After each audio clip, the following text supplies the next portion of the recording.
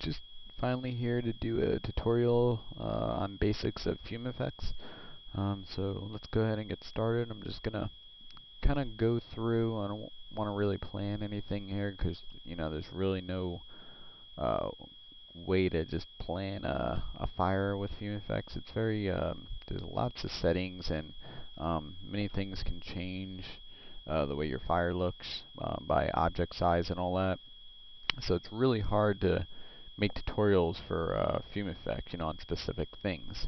So what I'm going to do is just go through and play with all the settings to create just a random fire, and maybe it'll help you figure out how to use it.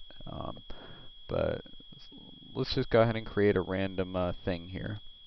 I'm not going to go by settings because like I said, you can't use, if I make a setting for a certain fire, unless everything's exactly the same size in the scene, it's not going to work for you. So, like if you do like a cylinder and you light it up on fire and you love the fire, you put it on a piece of paper or something like that, a plane that's a different size, it's not going to work the same. It's not going to be the same effect.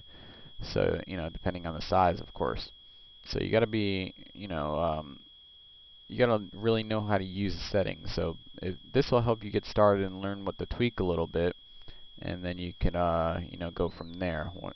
Mainly the basic thing is to get the fire going and see the certain settings that you can tweak, and it'll help you get going. I'm not going to work on smoke. I'm going to keep smoke off when I do this, just because smoke is like a completely different tutorial because it involves shadows and all that stuff to get it to look the way you want it to look. So that'll be, I guess, the next tutorial. I'll create a fire here, and I guess I can save that project for you, and I'll continue it on to another tutorial adding fire or something. That might be the best way, because it's going to be a long tutorial no matter what, doing all these things. And maybe we'll just keep I guess we'll just do smoke and we'll go from there, and I'll do other fires and other tutorials. But there's so much you can do with Fumefx. It's very, very hard to do it in a quick tutorial, so bear with me and we'll just go on and go from there.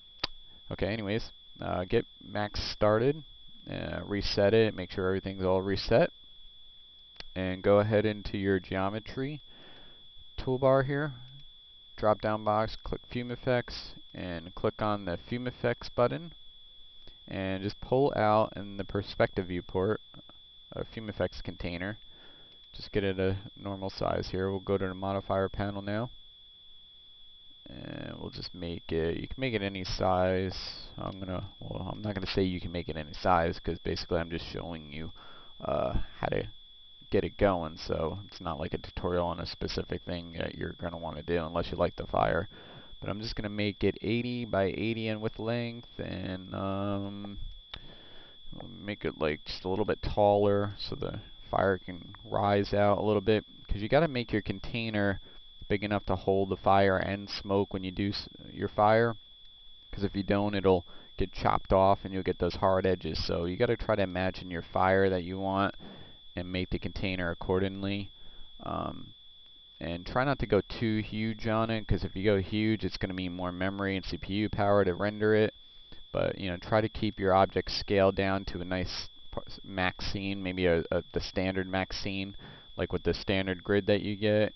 Try to keep it contained to this, and just scale your objects down to fit, but not too small, but just not too big either. So after you learn Fumefx, you'll kind of understand what I mean by that. But just try to keep things scaled down at a decent size. Alright, so that's where we're going to go. We're going to go 80 by 80 by 130.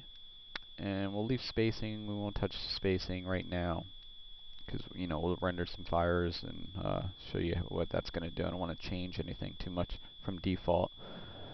Alright, and then we're going to go to the helpers panel and drop down box to Fumefx. We're going to just add a simple source in there. Just drag it out anywhere. Just make sure it winds up in the Fumefx container. I'm going to go ahead and pull this up just to make sure it's inside the container. Anything you do has to be, of course, inside the container. and you'd want it away from the edges. I mean, you don't really need this one away from the edges because it can form and shoot up just fine if it's in the middle here. You just won't get the bottom half rising out. I mean, we could try that, see how that looks. Just cut off the bottom part. We'll just render it from here. Alright, so as long as you have some part of the object in here, then it'll be fine.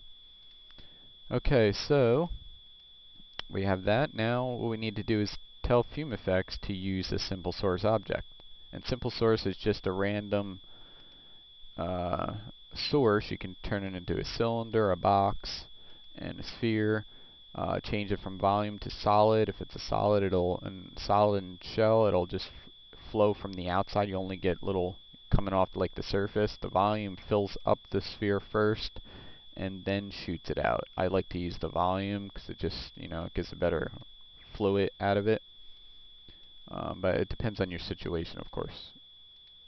Alright, so let's just zoom extents on everything to get everything to fit. I'm going to go on my perspective viewport before we get started here. I'm going to just go ahead and turn on show safe frames just to make sure we're going to see what we're getting when we go to render. It'll give us an idea definitely of what's going to fit in the scene. And of course, I'm going to change my perspective, give it a camera viewport. So I'm going to go to views while I have my perspective viewport selected. And I'm going to go to create camera from view, and that gives me a camera.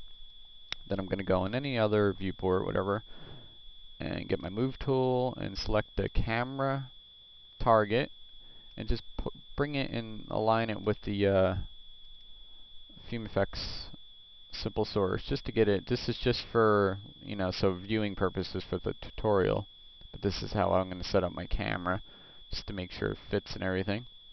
And now if I want to like rotate around my fire, I can just go simply this in my camera viewport.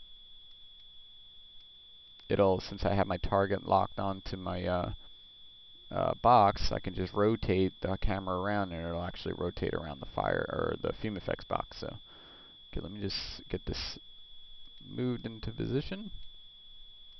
Get a little closer so we can actually see it. Right there. Just grabbing my standard max tools just to move it. Alright, that should work. I just want to make sure it's lined up good. And like I said, I'm not going to add no lighting or smoke or anything crazy like that for this tutorial. This is just going to be fire now, just to get you started at how to light it up. Alright, so now we got everything lined up. We got a camera so we can examine it, from different angles if we want. It just makes it easier. Okay, now we can maximize this viewport now.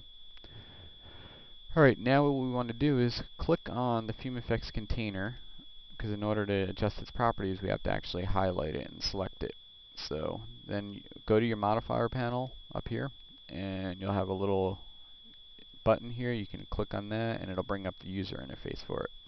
The first thing you want to do is go to the general tab and for output path, change it to a path that you know where it's going to go, because it's going to create a whole bunch of files in here that could take up a lot of space, and if you don't know where they are, you're going to be like, where's all my hard drive space going?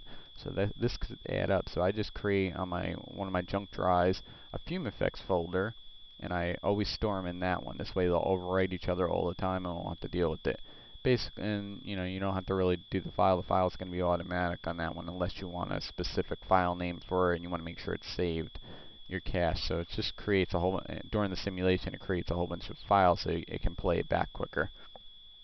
All right, make sure your output range, playback range are according to whatever your timeline is going to be. So by default, it's going to be 100. I'm going to set my viewport update to 1, so when it's simulating, I just get to see the update. It doesn't affect rendering quality or anything. This is just going to give me the viewport update while I simulate, just so I can see it better for the tutorial. Alright, and everything else is still default, just so you know. Now we're going to go to the object source panel, and we're going to click on the little hand tool, and click on simple source object. That adds the simple source to the Fumefx container. Okay, so now Fumefx knows it's in there, and it's going to automatically start generating fire from it. So what we'll